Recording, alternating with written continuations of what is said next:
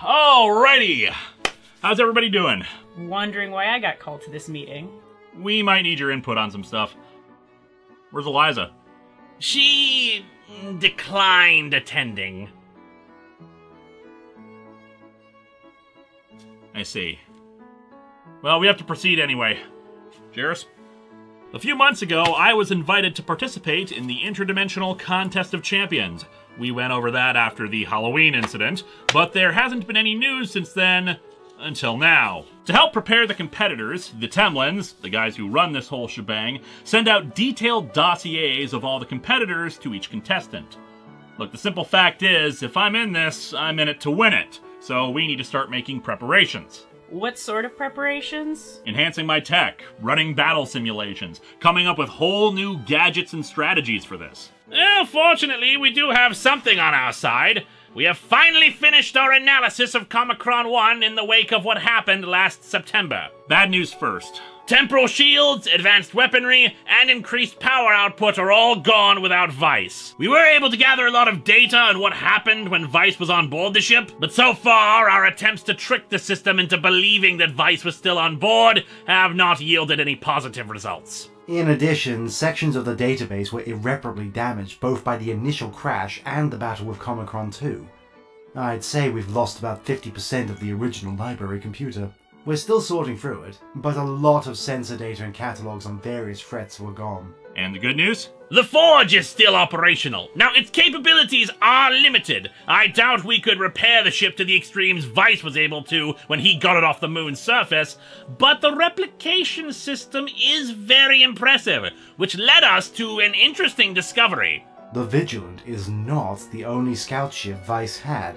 How's that possible? We've mapped out the ship before. There's no room for other shuttles or stuff like that. Oh, but there is! The Forge's replication systems allow it to break down one scout ship and completely manufacture a different one.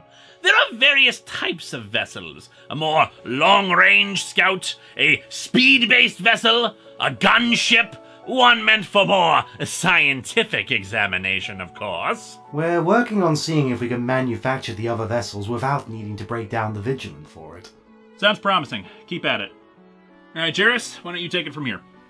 I've agreed to be Linkara's coach for this contest. Now, they start with 32 champions, including Linkara for the initial round. That number will get whittled down with each round, but we don't know yet who Linkara is going to be fighting for the first bout. We're still going over the stuff the Temlins sent, but we've picked a few that we think we should be worried about and start trying to think of some strategies on how to fight them. Assuming we know what sort of contests they'll pick.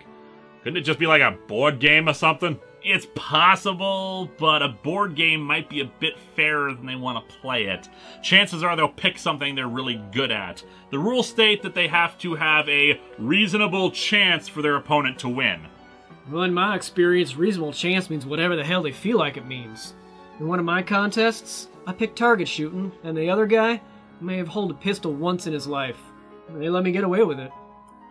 So, let's start going over the dossiers, beginning with the one we've already met before, Impera. Impera is a witch. In her universe, magic is more commonplace, but truly skilled sorcerers like her can level buildings. However, Impera apparently has fought demonic spirits and creatures before, so she's more of a hero than villain, and she tends to prefer subterfuge and mental trickery than shooting fireballs. She likes to let her opponent's minds destroy themselves for her. Considering she already used the mental crap on me before, chances are good next time we fight she'll just be shooting fireballs. This will be her first contest, but apparently she had a friend that competed in a couple before. Oh, speaking about first-timers, flip over to the next one here. Destra Galga, King of Creatures. It's a kaiju. There's a freaking kaiju champion? Yep.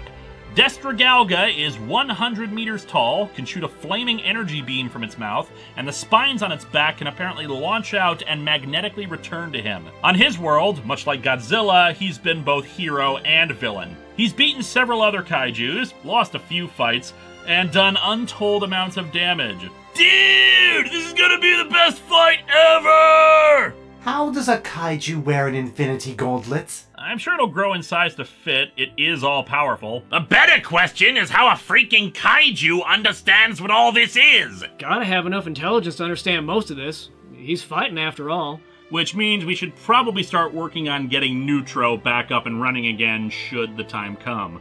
But honestly, it's the next guy we gotta worry about. The Bandit Chief. He has no other name. This will be his 4th contest that he's participated in. He's the guy that beat me when I was in a contest. He's a survivalist and a mercenary. He's cunning, he's fast, and I don't doubt for a moment that if killing actually happened in these contests, he wouldn't hesitate to slit your throat just for the fun of it. He's lost in all the other contests he's participated in, but he's made it to the semifinals in 2 of them. From what happened in my contest, the best way to beat him is to somehow put him on even ground. If he picks a contest, it's gonna be on his playground. Sounds good. Who's next? Well, Pylo.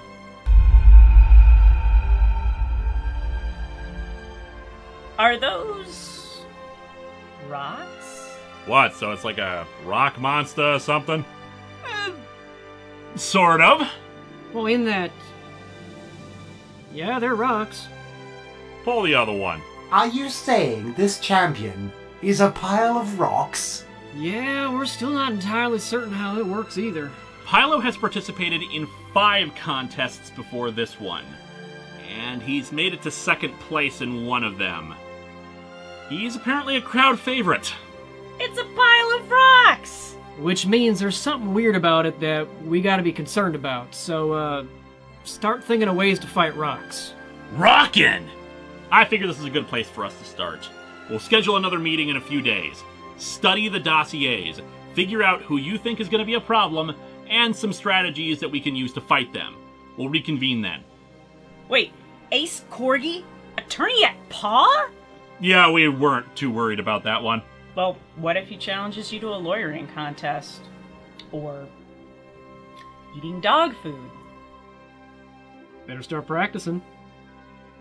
Are we sure this ain't some big con?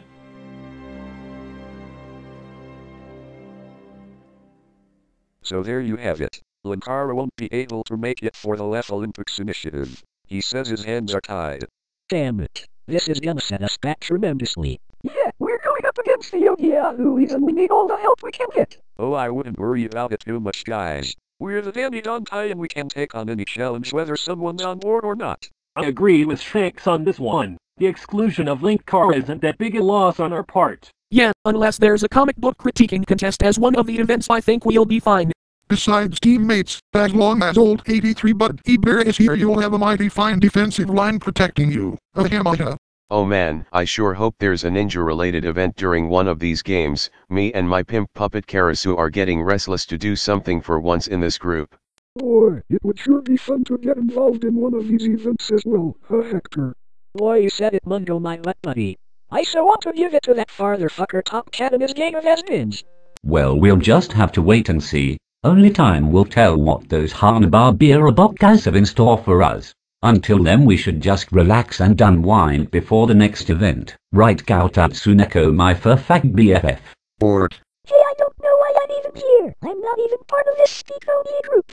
Oh boy, looks like we've got our work cut out for us.